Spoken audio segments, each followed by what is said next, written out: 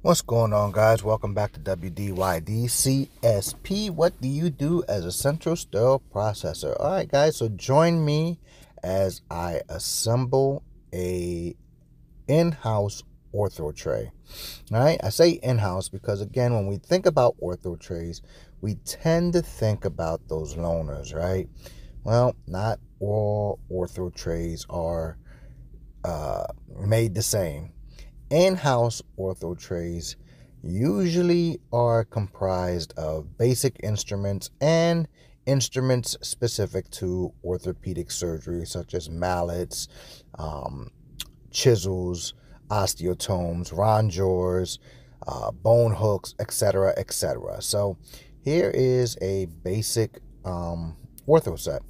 All right, so we start with taking everything out of the basket, lining our basket, of course, inspecting our basket for cleanliness, getting our indicators. I'm kind of like unprepared here, so let me go ahead and grab my indicators here. All right, indicators are in the basket. All right, now I am getting my tracking system together here to scan my tray so that my count sheet can come up and I can go ahead and match up the items. Now, one of the big components, and again, I've said this in several videos, in order for you to be successful in what you do and being productive, is being able to identify your instrumentation. Okay, you may not know all the instruments by heart or by name, but you should be able to recognize all the ones that are common in a set. As you see, I've seen the Army Navies. I'm looking at the Israel rake retractors. Those are easy identifications, right? Going down the count sheet again, just being able to scan the field quickly and pick out the instrumentation that you recognize right off the bat and able to inspect. Now you see, with ortho instrumentation, they're big. Okay, they're not small instrumentation.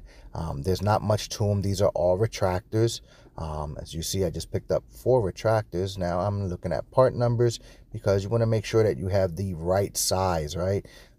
That's very difficult to determine if you don't have a ruler and if it's not documented correctly on your count sheet. So you want to go ahead and inspect it.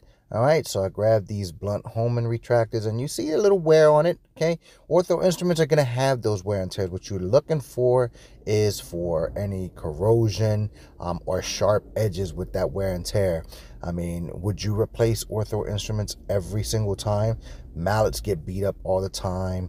The bone tamps, this is what you're looking for. See that corrosion on that Holman retractor? So I want to go ahead and replace that and get rid of that. Go look for it. Again, this is where knowing where all your backup instruments are at, what you're looking for, being familiar with the instrumentation by sight, guys. Now, if you're in a facility where instrumentation needs to be specific by manufacturer number and by manufacturer, then yes, you want to match up those item numbers, that description number, as well as that manufacturer. We're basically a kind of toned everything down to one manufacturer. We have several, but when it comes to orthopedic instruments and specialty, we normally keep it to one brand. All right, so again, you want to inspect your instrumentation for cleanliness. Any weld points you want to be focusing on to make sure that there's no cracks in the welds. All right, looking at these sharp rake retractors, making sure that the teeth aren't bent. Okay, I put them in and out in one another like so to protect the end user, right? That is the purpose of constructing a set, is to protect the end user. Now I have some sharp Wielanders here, and want to go ahead and put some tip protectors on there. I covered tip protectors in another video, so check that out as well. Okay, placing that in the set as well. And just checking off boxes here, making sure that I have the right quantity, the right size, that the instrumentation is clean. Okay, so I look, and again, looking ahead on that count sheet, knowing what to look for, right? All right, so, okay, checking the sharpness of my instrumentation, and again, making sure that when I test it, I don't have any residual, right? Okay, and this is a sharp instrument, so I want to go ahead and put a tip protector on it. So currently searching for the right size. Okay, so bear with me here. So I had to put that to the side because I didn't have the right size, right? All right, there we go. As I test, again, looking to make sure that there is no residual tested material on the instrumentation. All right, again, this is wasted movement, right? This is wasted movement. Making sure when you start the day, and I'm being honest, you know, when you start your day, and a lot of times you can't anticipate it, I'm going to keep it real, but you want to make sure that you have all the supplies that you need to complete the task at hand. All right, you shouldn't have it be going back and forth. Like here, I had to go get the right size tip protectors for this tray. Thought I had it in my little tackle box here in my little cubby, but I did not. Okay, when you put your tip protectors on, again, make sure your tip protectors are not super snug.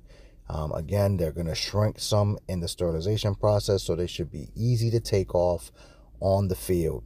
Okay, all right, looking through the count sheet again, looking for my next item description.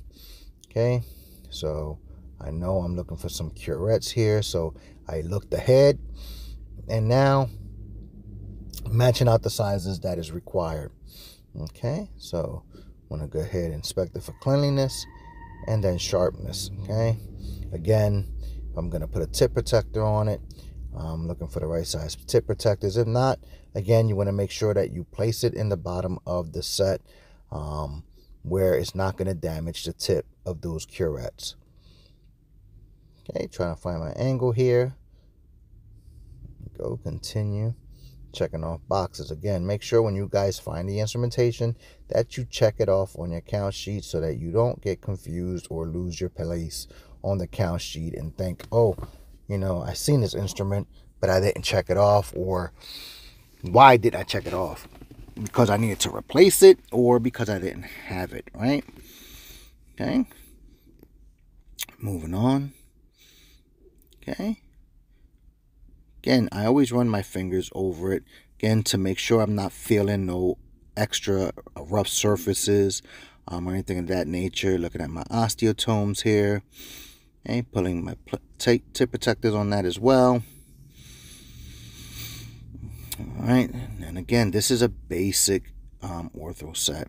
Okay, looking at our rongeurs, anywhere where there's a screw, you want to inspect it. Make sure those screws aren't backing out. All right, so found the right page. Here's a little index card, you know, snapping off. Make sure you hear like that little hole punch for the sharpness. And again, collecting the tested material residue, making sure that it's not left on the instrument itself. Okay, very important. You don't want to have the end user confuse anything for bioburden. All right, some grip pliers here. Again, you want to open it up. Make sure you're looking for all the cleanliness in there. And again, if you open it up and it comes apart to some degree, you have to know how to put it back together. Now here I'm playing with this instrument, trying to find how it goes back together. I finally figured it out, and then close it up so it doesn't pop open on the field. And continuing my testing process, and my identification process, I'm sorry. All right, what we got here? We actually have, what instrument is this? Oh, this is a wire cutter. So you're cutting on an angle here. You want to catch the angle of the cardboard and get a good popping sound like a hole punch. And again, retrieving that tested material. I can't reiterate that so many times because I've inspected and audited trays, open it up, and I'm like, okay, I know what it is, but the end user will not know what it is.